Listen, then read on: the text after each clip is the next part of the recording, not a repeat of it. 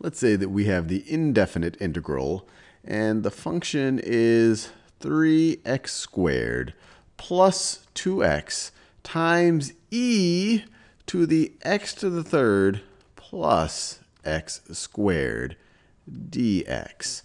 So how would we go about solving this? So first, when you look at it, it seems like a really complicated integral. We have this polynomial right over here being multiplied by this exponential expression, and over here in the exponent, we essentially have another polynomial. It seems kind of crazy.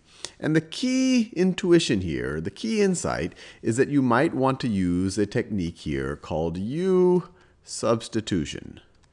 And I'll tell you in a second how I would recognize that we have to use substitution. And then over time, you might even be able to do this type of thing in your head. Substitution is essentially unwinding the chain rule. In the chain, well, I'll go in more depth in another video where I really talk about that intuition. But the way I would think about it is, well, I have this crazy exponent right over here. I have the x to the third plus x squared. And this thing right over here happens to be the derivative of x to the third plus x squared. The derivative of x to the third is 3x squared. Derivative of x squared is 2x, which is a huge clue to me that I could use substitution. So what I do here is this thing where this little expression here where I also see its derivative being multiplied, I can set that equal to u. So I can say u is equal to x to the third plus x squared.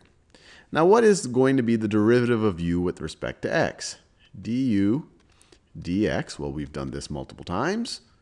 It's going to be 3x squared plus 2x. And now we can write this in differential form. And du dx, this isn't really a fraction of a differential of du divided by a differential of dx. It really is a form of notation. But it is often useful to kind of pretend that is a fraction. And you could kind of view this, if you wanted to just get a du, if you just wanted to get a differential form over here, how much does u change for a given change in x? You could multiply both sides times a dx. So both sides times a dx. And so if we were to pretend that they were fractions, and it will give you the correct differential form, you're going to be left with du is equal to 3x squared plus 2x dx. Now, why is this over here? Why did I go through the trouble of doing that? Well, we see we have a 3x squared plus 2x, and then it's being multiplied by a dx right over here. I could rewrite this original integral. I could rewrite this as the integral of, let me do in that color, of 3x squared plus 2x times dx times e, let me do that in that other color, times e to the x to the third plus x squared. Now, what's interesting about this? Well, the stuff that I have in magenta here is exactly equal to du. This is exactly equal to du. And then this stuff I have up here, x to the third plus x squared, that is what I set u equal to. That is going to be equal to u. So I can rewrite my entire integral, and now you might recognize why this is going to simplify things a good bit. It's going to be equal to, and what I'm going to do is I'm going to change the order. I'm going to put the du, this entire du, I'm going to stick it on the other side here so it looks like more of the standard form that we're used to seeing our indefinite integrals in. So it's going to be, we're going to have our du times e